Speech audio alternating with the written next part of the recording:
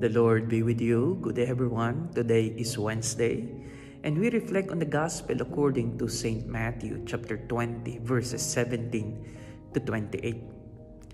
The mother of Zebedee's son approached Jesus. "Please allow my sons to be seated on your left and in your right when you come into your kingdom." Jesus said, "Can they drink the cup that I must drink?" James and John said, "We can." But Jesus said, "You may, but it's not for me to decide who will be seated on my left or on my right." And when the disciples heard this, they were indignant. They were a little bit jealous when they heard this. But Jesus realized what they were thinking, and so he said, "The pagans lord it over against one another, but it shouldn't be in your case as my disciples." The message is clear. Let us not step on one another. Let us not pull down one another. In any case, we should always support one another.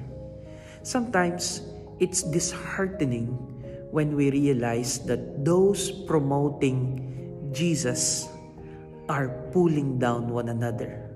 We call ourselves Christians, maybe Catholic or whatever denominations you belong to, but we are all saying we promote Christ, and yet we are pulling down one another. In our churches, we all serve one Christ, but different ministries are competing against one another.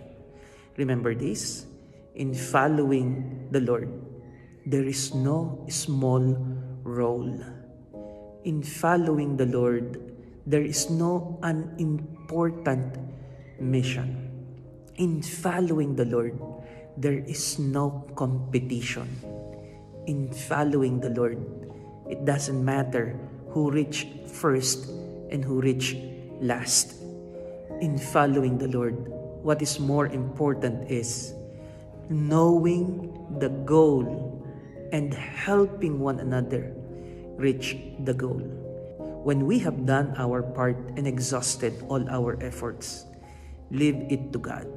And it doesn't matter who will be on the left or on the right of our Lord Jesus Christ.